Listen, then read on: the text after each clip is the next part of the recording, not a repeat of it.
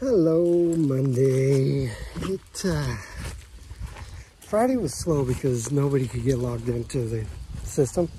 It was a problem. So I was expecting today to be a little bit busier. It wasn't. It wasn't that. It was a very slow day.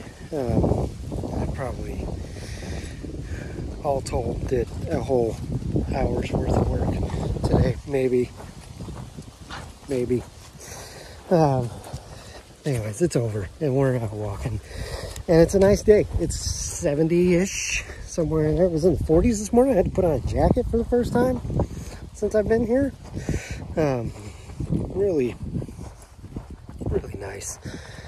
And the weatherman, apparently he just had an update. He must have been on vacation on Friday or yesterday, because they updated temperatures for the coming week and they're all in the 80s. So it's going to be in the 80s starting tomorrow, but at least it's not going to be in the 90s. I was so excited to be in the 70s. But I guess I can't have that yet. So anyways, still going to be nice and cool in the morning. Low 50s. I think I saw one day drop down into the 40s this week, other than today. But anyways, that's your weather update for this week, and I'm sure it's going to change again tonight because it does that. But we are watching some activity in the Gulf. It's going to get a little breezy down there in Florida, so I'll be watching out for those folks.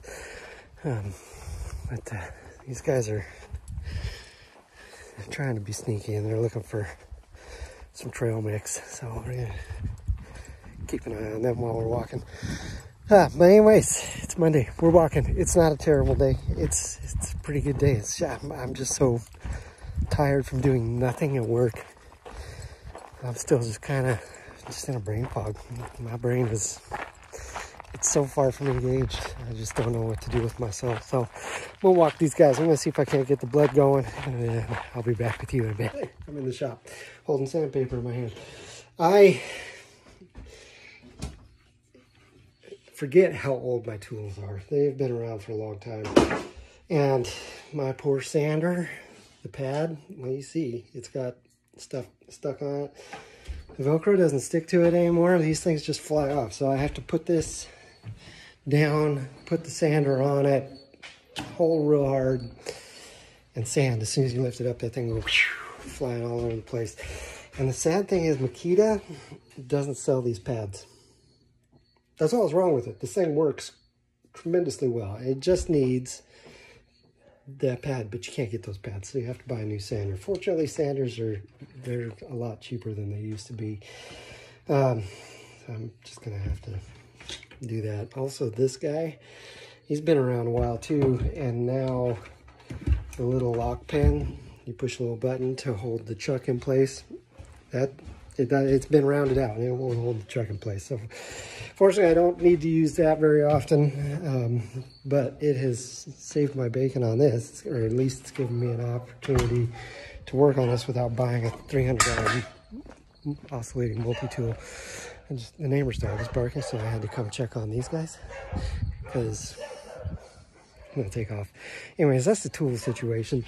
The dog situation is, I was thinking about getting one of those electric fences. I wasn't, the invisible ones. I wasn't gonna go that way because I don't like shocking these guys for that.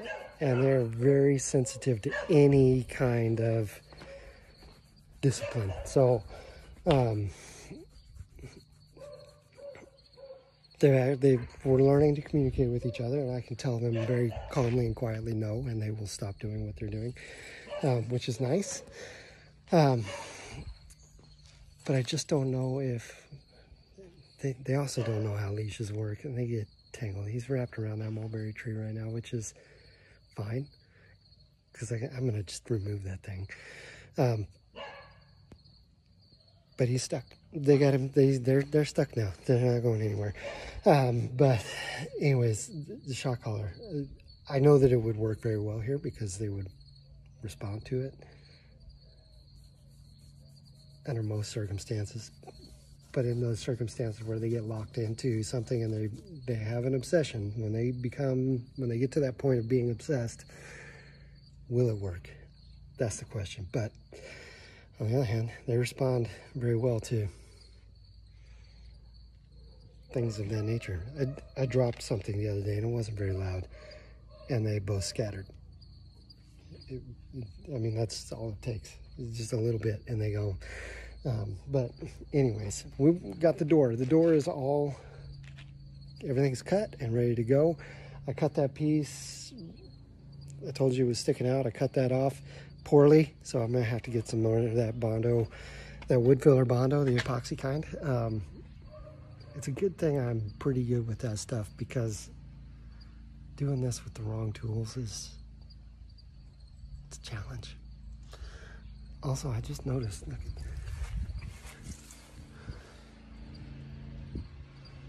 what the heck is that? What is it for? Accurite. Oh, wait, was that a... That might have been... He might have had a weather station out here, and that might be the receiver for it. I wonder where that's at. Or if it's still here.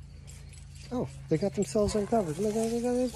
They solved their problem. Look at you guys being problem solvers and getting unwound from the tree.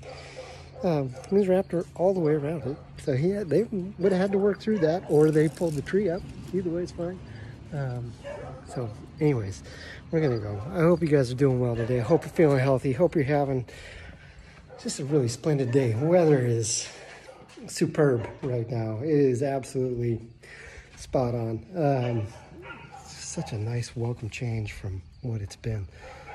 And I wish it would stay this way, but it is getting warm again starting tomorrow. So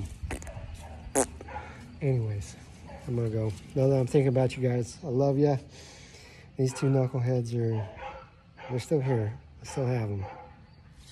So we'll see. They get better every day. It's like 2 steps forward, 1 step back with these guys, but we're figuring it out. They're figuring it out. Also, Goose loves playing with the ball. Maverick.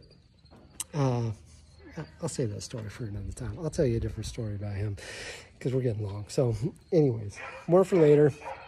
I'll tell you about him. Just know that I love you guys. Thinking about you.